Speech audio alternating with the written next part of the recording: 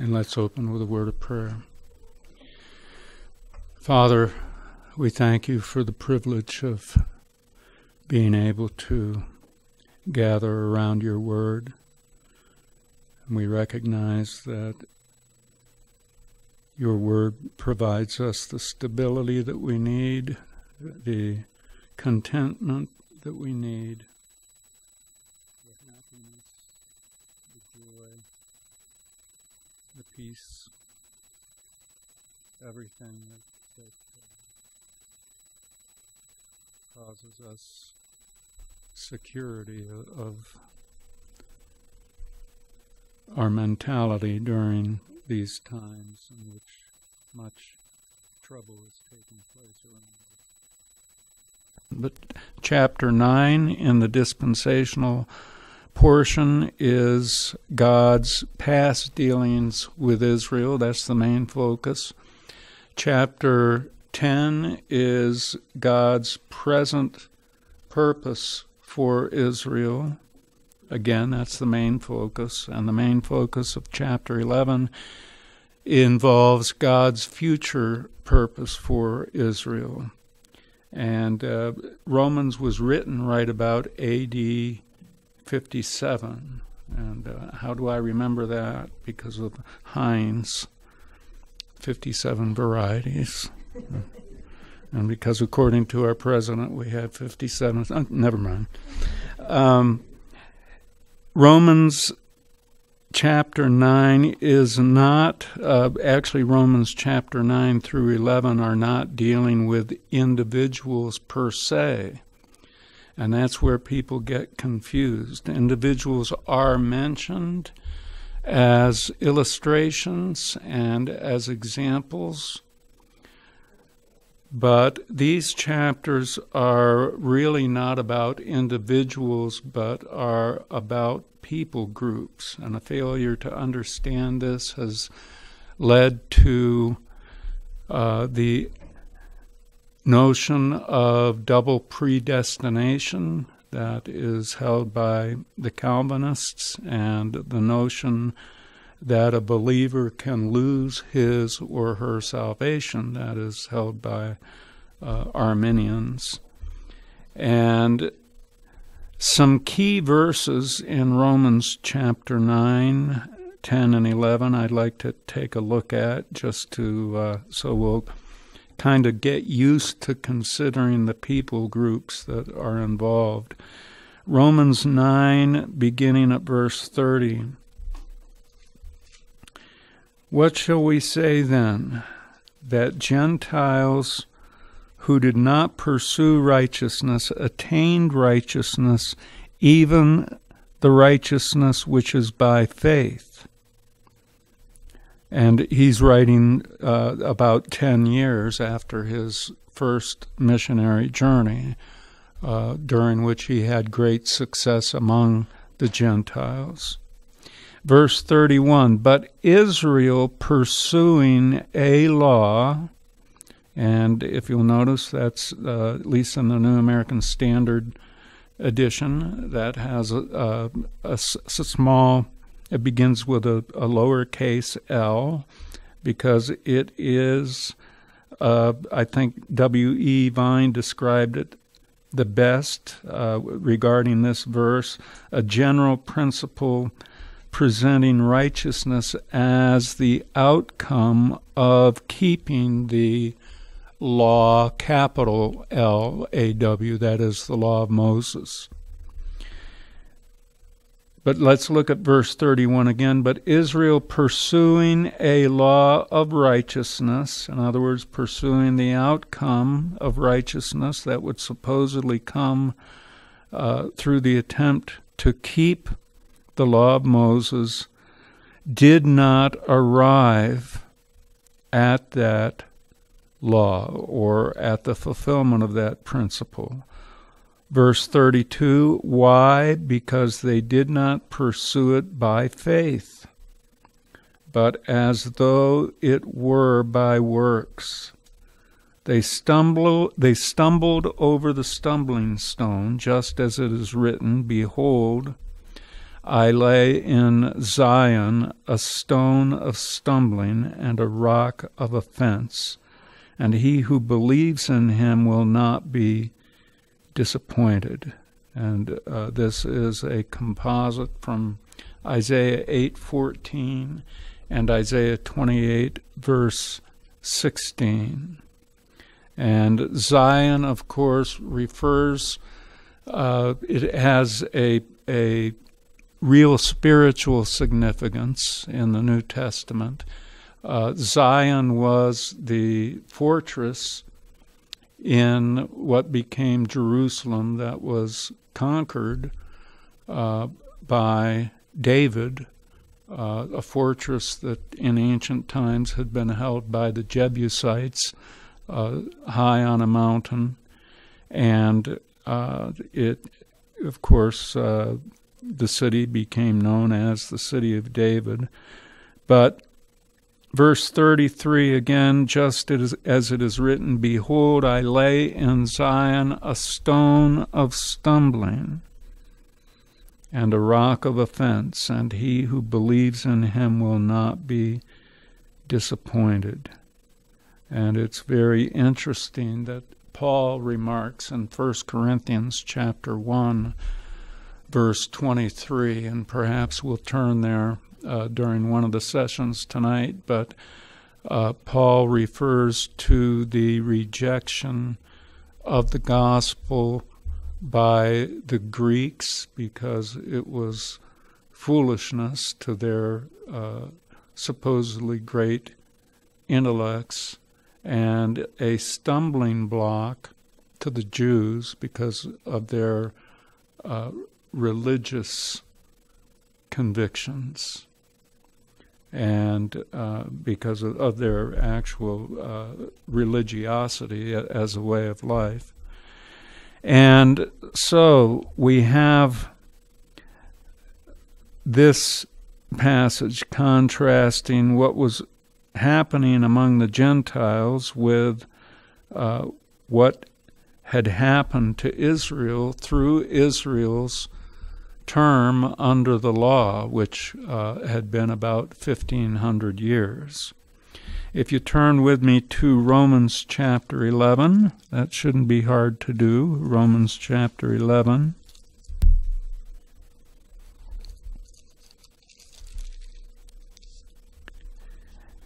And in Romans chapter 11, as the Apostle Paul is winding up the olive tree illustration, which we will study in depth when we get to the verse by verse in Romans 11. But in Romans 11, verse 25, "For I do not want you, brethren, to be uninformed of this mystery." And mystery is the Greek word musterion, which we studied, M-U-S-T, long E-R-I-O-N, musterion.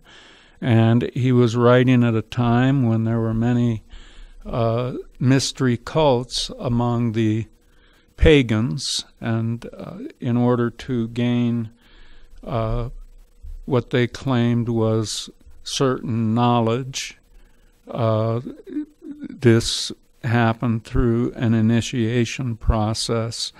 And Paul took this term, and as he did actually other terms that were in use at the time, and he expressed what was actually the precise nature of this word, which is something disclosed or something that is hidden until such time as it is disclosed. So this supposed knowledge in the mystery cults was hidden until the person was initiated and supposedly gained what had previously been hidden from them. Well, Paul uses this in the very real, spiritual, valid sense of the word, that there was truth that had been previously undisclosed, including the time of Christ's ministry. It was disclosed from undisclosed to angelic beings, or hidden from angelic beings. It was hidden from all the people of the Old Testament. It was hidden from the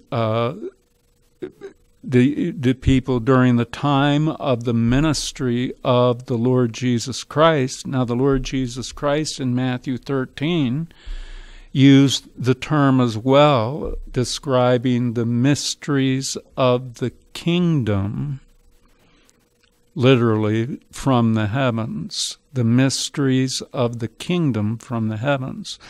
And he was speaking in these mysteries in Matthew chapter 13 of the nature of kind of a suspended animation that the kingdom that he had been proclaiming would take on until the time that the kingdom would be ushered in.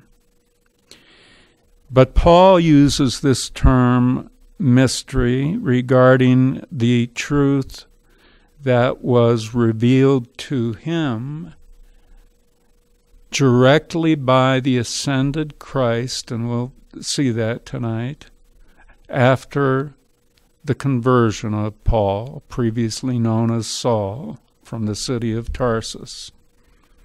And this is a part of this mystery truth. Romans 11:25.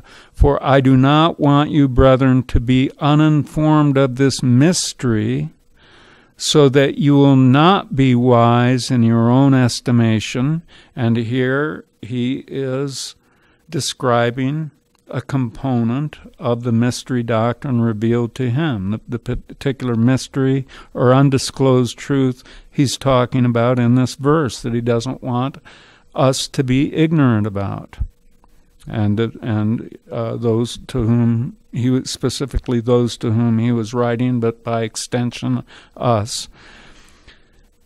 So Romans 11:25 again, for I do not want you, brethren, to be uninformed of this mystery, this previously undisclosed but now disclosed truth, so that you will not be wise in your own estimation, that a partial hardening has happened to Israel until the fullness of the Gentiles has come in. And this hardening is the translation of the Greek word porosis, P long O, R long O, S-I-S. It means a hardening or dullness. He calls it partial because at the time he was writing, following the time he had visited a number of cities, there were Jews who had believed, and there were Jews believing at the time of this writing, and there were Jews who were believing at the later time in which he wrote the prison epistles, and later when he wrote the pastoral epistles. And there are Jews who are believing presently in the world.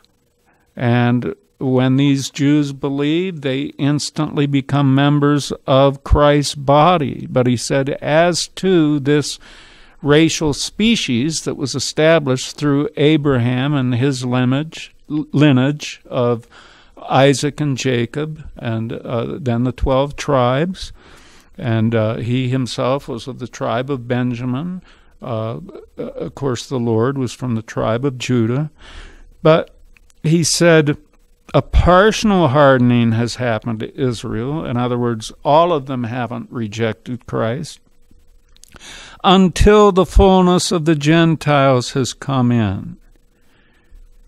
And we understand that to be until the last person of this present dispensation has believed and the rapture occurs, or the snatching up of believers who belong to the body of Christ, which Paul described as a mystery in 1 Corinthians 15:51. Behold, I relate to you a mystery. We shall not all sleep, but we shall all be changed.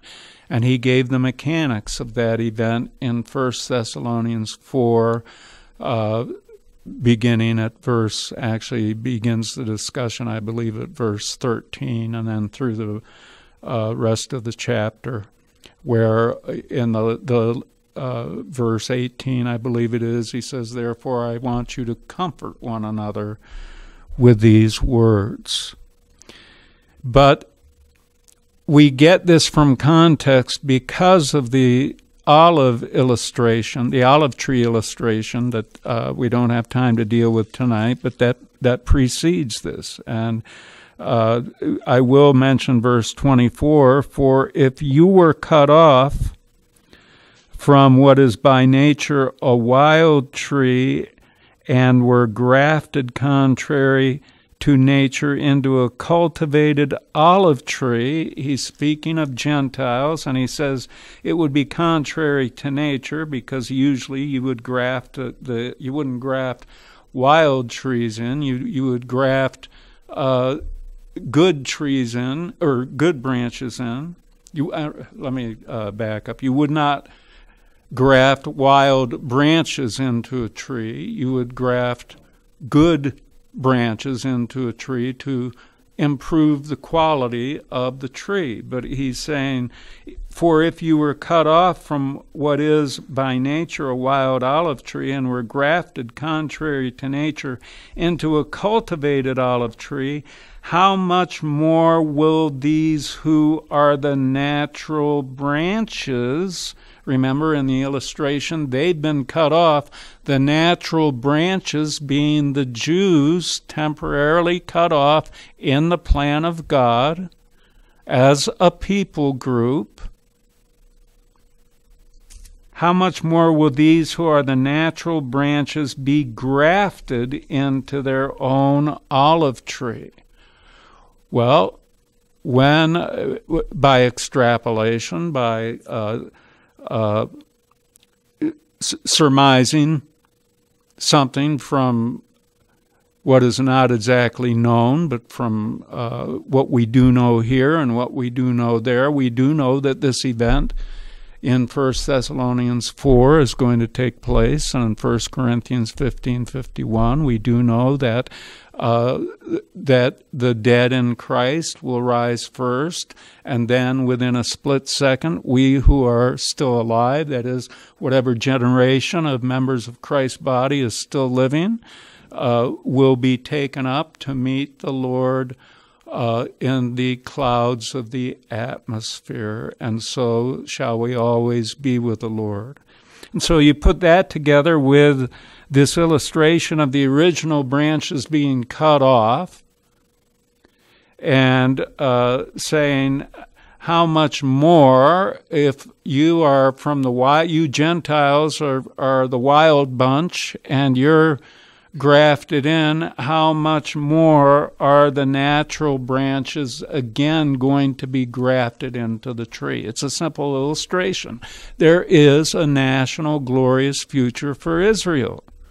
So that's the point from which he launches verse 25, for I do not want you, brethren, to be uninformed of this previously undisclosed, but now disclosed truth. And notice he says, I don't want you to be uninformed of it, or as the King James Version puts it, I don't want you to be ignorant of it. God did not give us this vast amount of doctrine so that we'd be ignorant of what it teaches. He gave it to us so that we would gain understanding as we endeavor to fulfill the life that He's called us to fulfill. And what would happen through their ignorance of this previously undisclosed but now disclosed truth, that would open the door to them becoming conceited or wise in your own estimation. And here's the previously undisclosed secret, that a partial hardening has happened to Israel until the fullness of the Gentiles has come in. Then verse 26, and so. Now, what we have in the Greek is we have two words, actually, that compose this phrase, and so. We have kai, that is most often translated and. It is very often translated also. It's very often translated even. It is also very often translated then. In speaking of chronological sequence. And it's translated that way 105 times in the New American Standard Version. It's translated into the English as the word then. How do I remember 105? Because I used to live on 105 Wilmot Drive.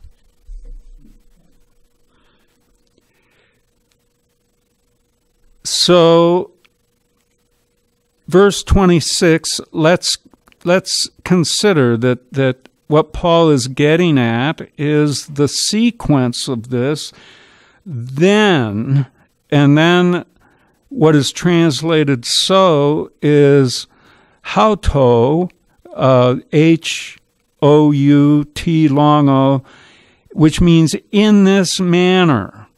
So let's translate it then in this manner.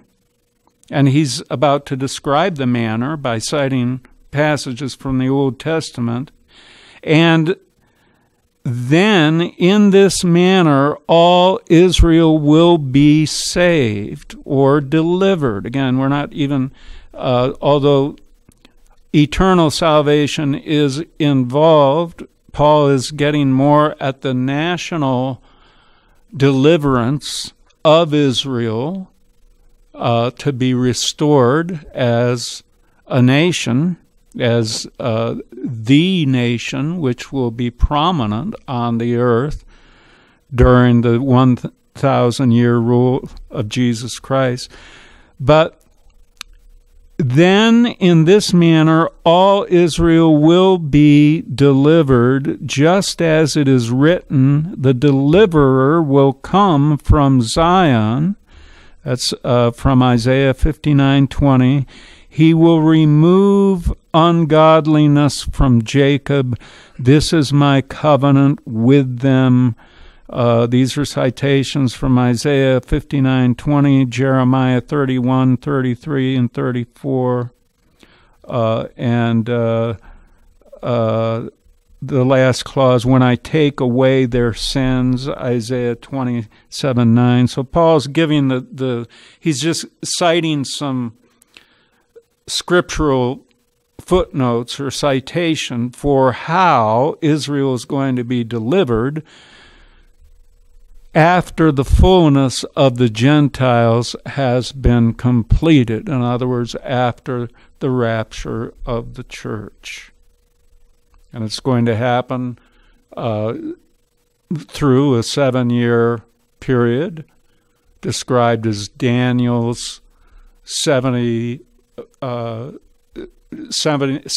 week, the 70th of Daniel's 70 weeks, or units, literally units of 7, Shabuah, and in Daniel chapter 9.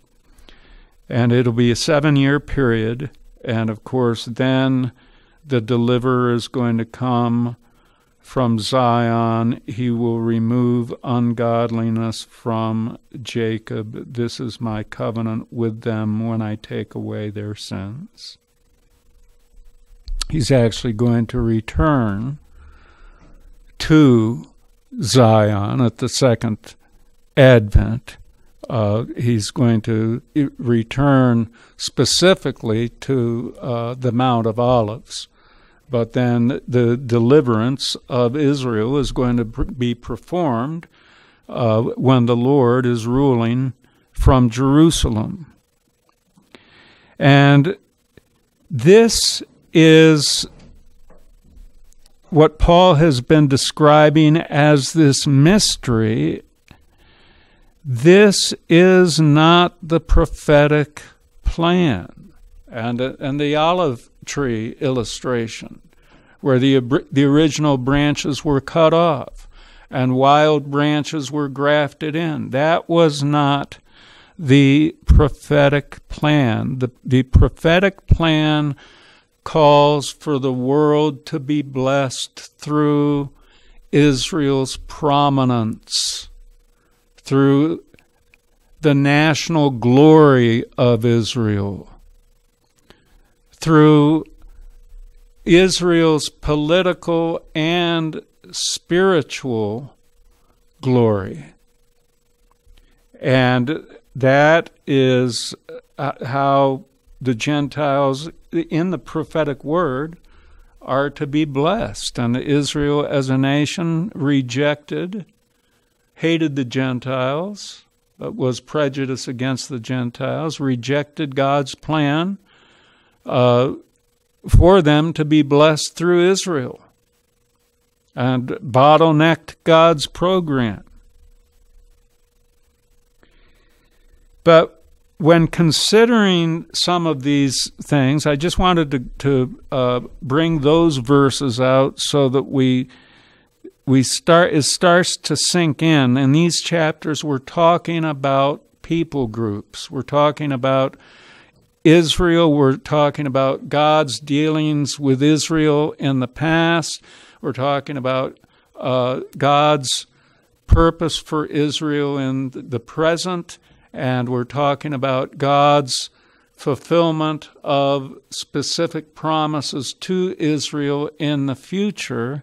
And the apostle is bringing all these things out in these chapters, and how the Gentiles fit in, but how the Gentiles fit in during this present time, and in the manner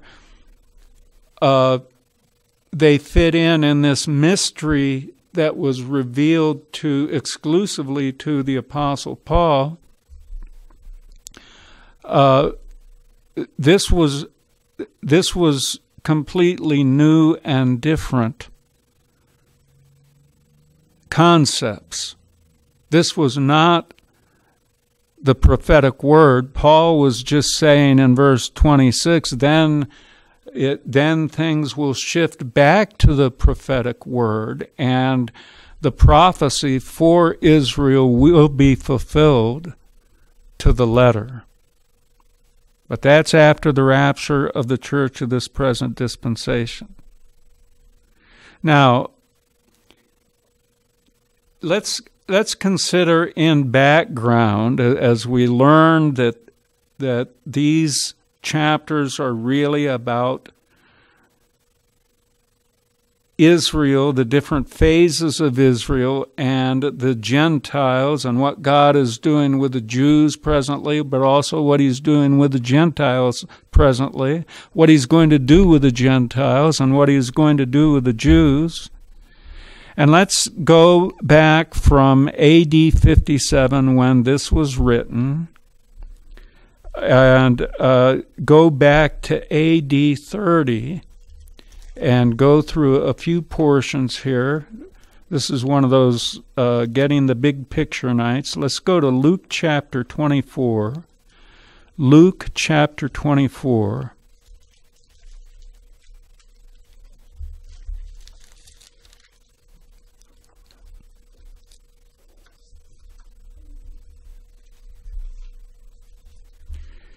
Luke chapter 24, and remember the primary focus of the Lord Jesus Christ during his 3.5-year ministry in his unglorified humanity was announcing the kingdom, what he called in Matthew, the Gospel of Matthew, the term is used over 30 times, the kingdom from the heaven. It was proclaimed, or the kingdom from the heavens, literally. Heavens is plural, and it's from, not of. And I'm a little bit of a stickler on that because it is actually, its basis is in Daniel 2, verse 44, the promise that the God of heaven will set up a kingdom which will never be destroyed. And that kingdom would be set up on earth, and that was the conclusion of the multimetallic image dream that that Nebuchadnezzar had and that Daniel interpreted.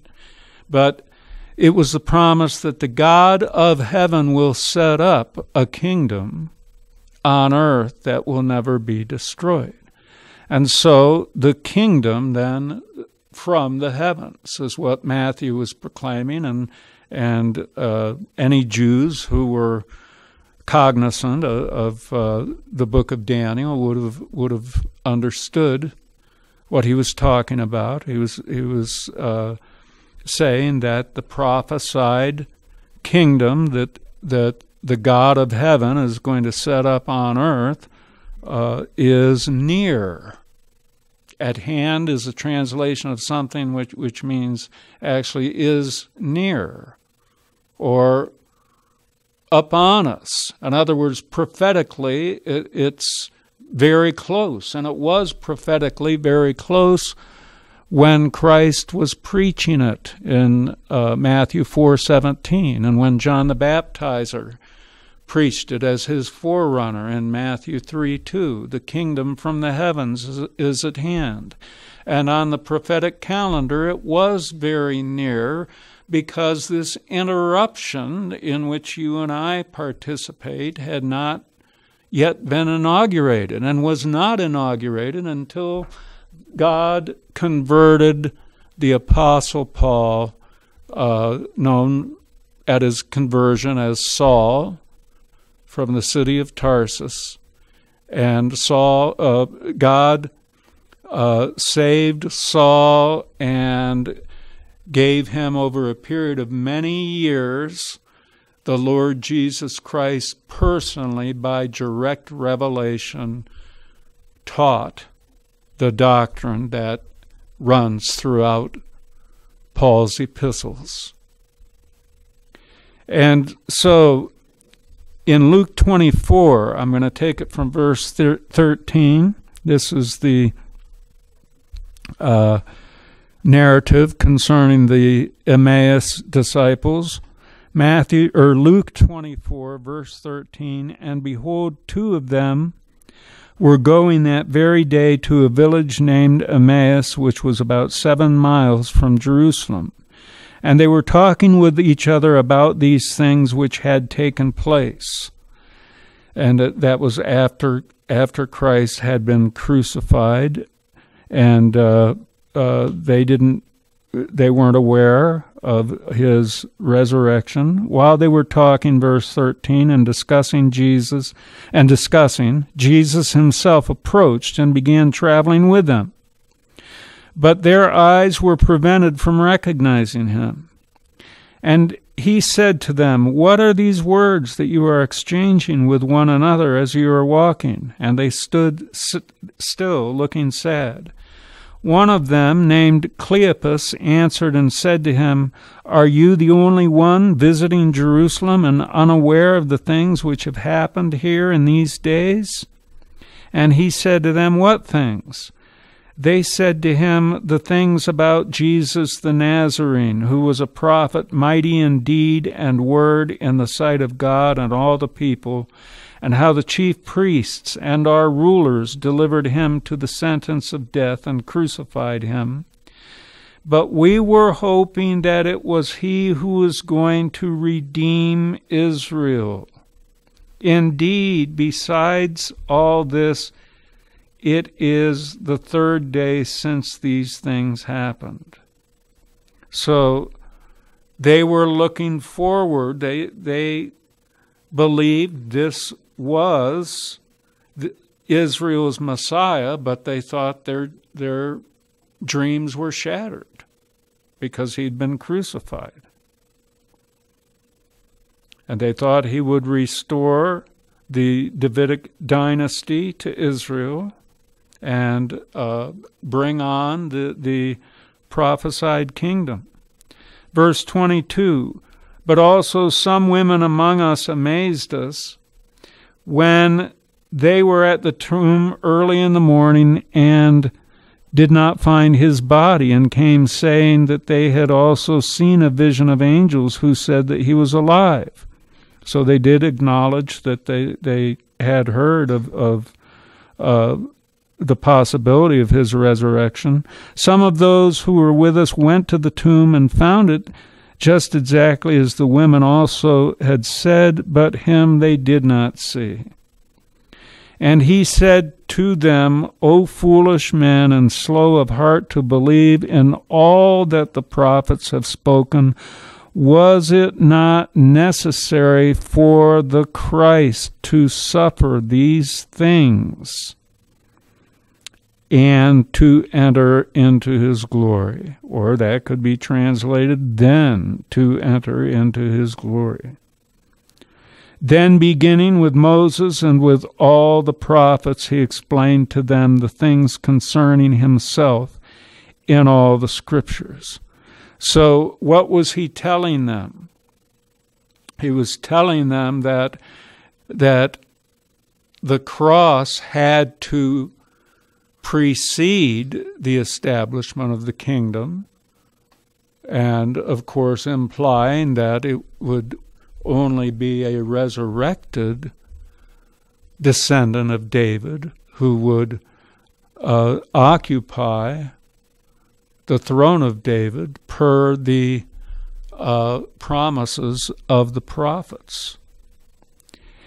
So he was saying that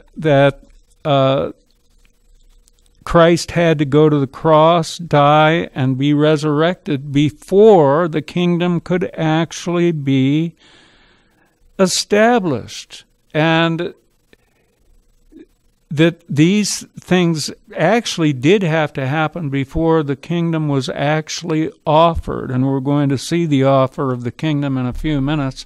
But contrary to what classical dispensationalists teach, the kingdom was not offered through the Sermon on the Mount.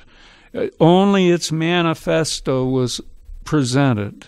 Its modus operandi and the manner in which it would come into being through Daniel's 70th week was also presented in that discourse. But it was never offered. It could not have been formally offered because the cross had not yet taken place and Christ had not yet been resurrected. If you go with me we won't cover all this, but go with me to verse 44, and this is the Lord Jesus. If you look at verse 33 for context, you can see he was now speaking to the 11 and to those who had gathered with them in Jerusalem.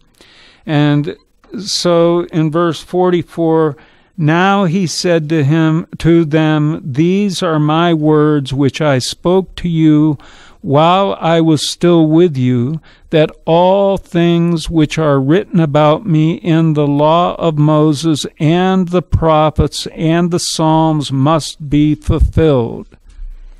Then he opened their minds to understand the Scriptures. And he said to them, thus it is written that the Christ would suffer and rise again from the dead on the third day, and that repentance or change of mind for forgiveness of sins would be proclaimed in his name to all the nations, beginning from Jerusalem. You are witnesses of these things. And behold, I am sending forth the promise of my Father up on you. That's the baptism of the Holy Spirit promised by John the Baptizer and promised by the Lord Jesus Christ, where Christ would baptize with the Holy Spirit. And we see that word up on, a translation of the Greek epi, throughout the early Acts period, where the Holy Spirit came or fell upon those who were present. And in some instances, they spoke in national tongues.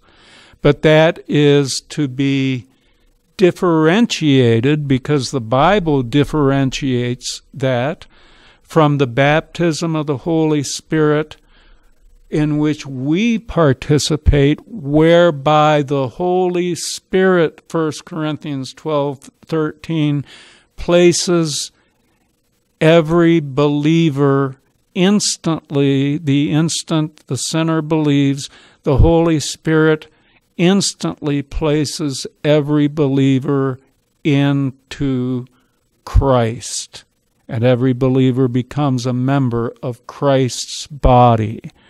And that is called the baptism, 1 Corinthians 12, verse 13, that it is spoken of the baptism whereby the Holy Spirit baptizes the believer into Christ. Two distinct baptisms of the Holy Spirit. If you don't understand that, you'll never understand what was going on actually during the Pentecostal era, from the day of Pentecost on through a number of years, what was going on then and why things aren't going that way today. There is a reason for that. They're not supposed to go that way today. And we're not Pentecost is not the precedent for the Christian way of life of this present dispensation. It is not. The writings of Paul primarily constitute the Christian way of life for this present dispensation. So verse 49, and behold, I am sending forth the promise of my Father upon you, but you are to stay in the city until you are clothed with power from on high. How were they going to know they were clothed with power from on high? Through some kind of sensory perception, obviously. And we don't, when we're baptized by the Holy Spirit into union with Christ, we don't feel it. It's a positional reality, a spiritual reality, but we don't feel it. Some of us feel good about it. Most of us feel good about it once we understand what has happened. We feel good about it even if we don't understand what has happened. We just understand something has happened, and we feel good about that. We understand that Christ died on the cross in our place, and we believe on him, and we feel good about that. And understand, I'm his child now, says the Word.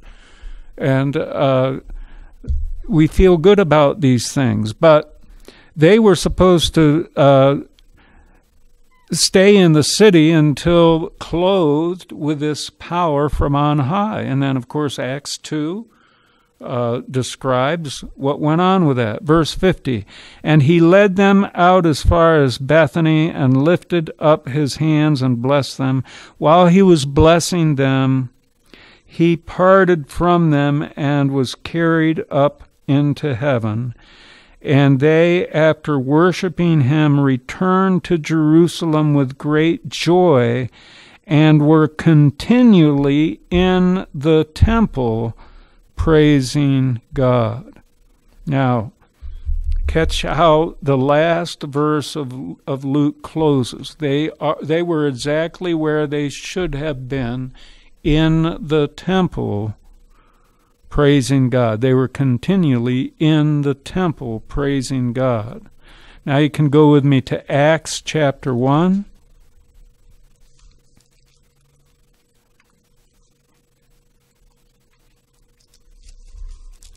Acts chapter 1.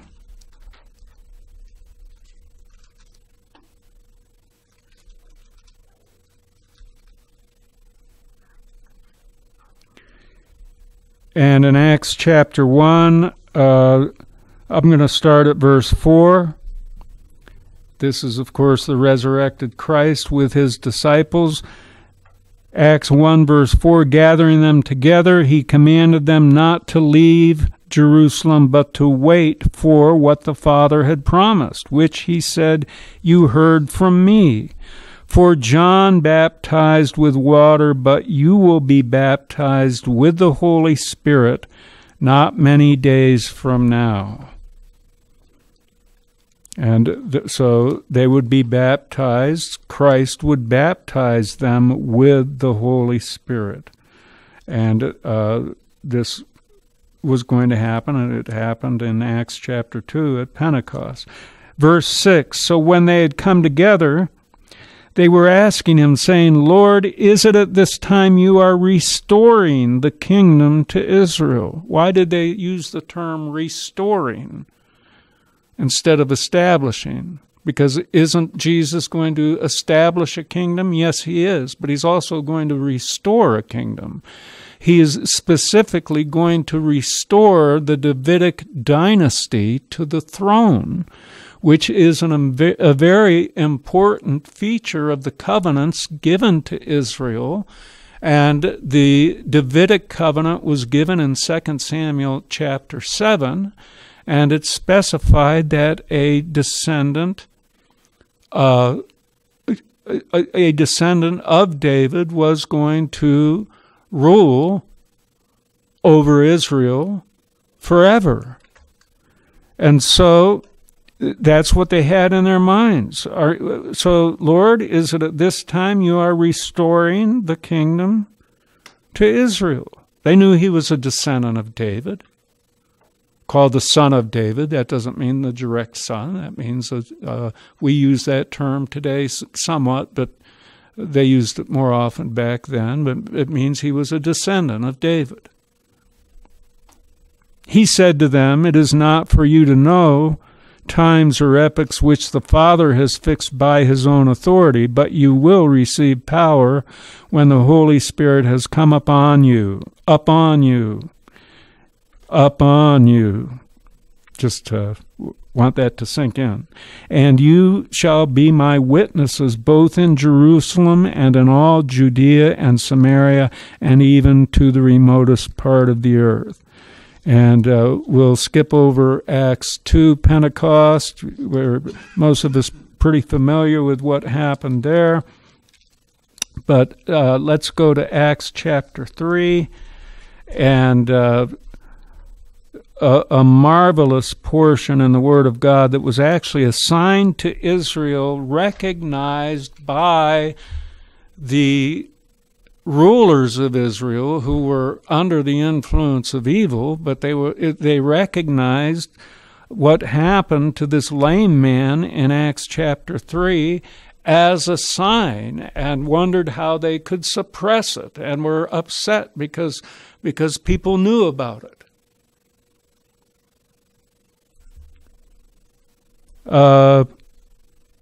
Acts 3, verse 1. Now Peter and John were going up to the temple at the 9th hour, the hour of prayer. That's just what they should have been doing.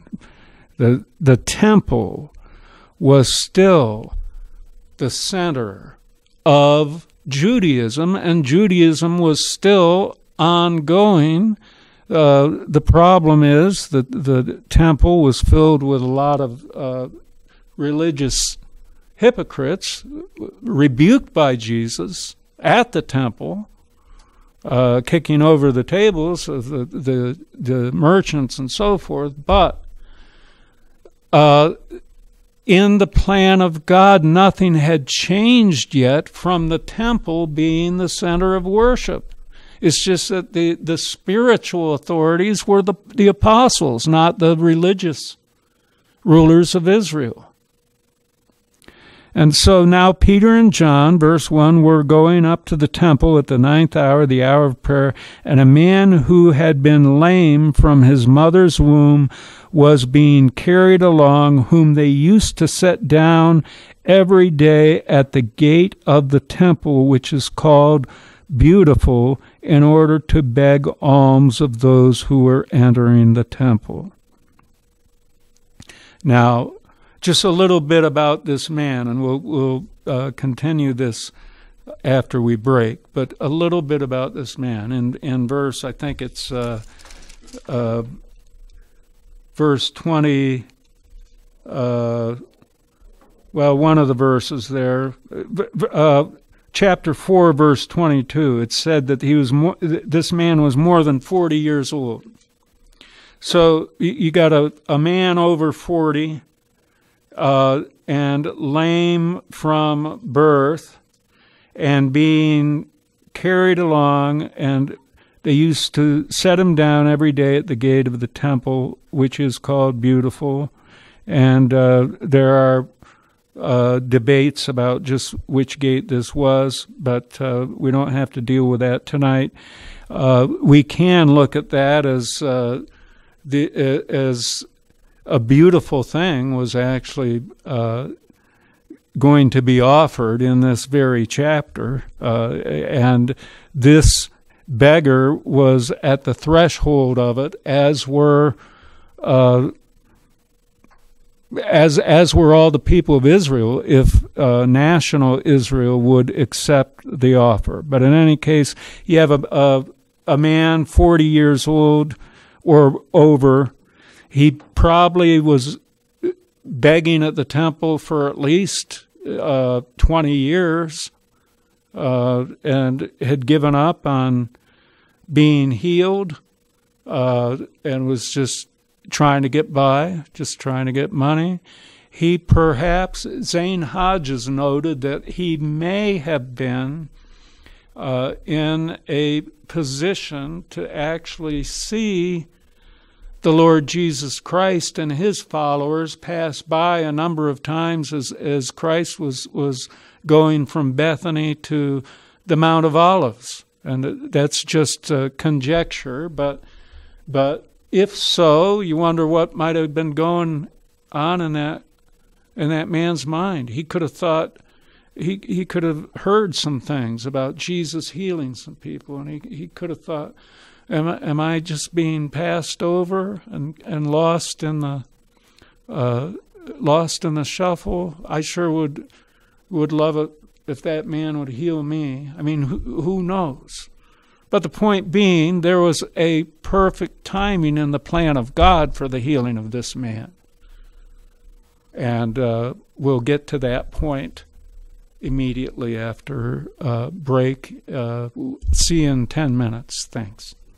Let's close in prayer for this portion. Father, we pray that these things do stick with us, and that these things in the first session will be used by God the Holy Spirit as building blocks for the things we receive in the second session, all to our greater understanding of your Son and his love and care for us. And we ask this in his name. Amen.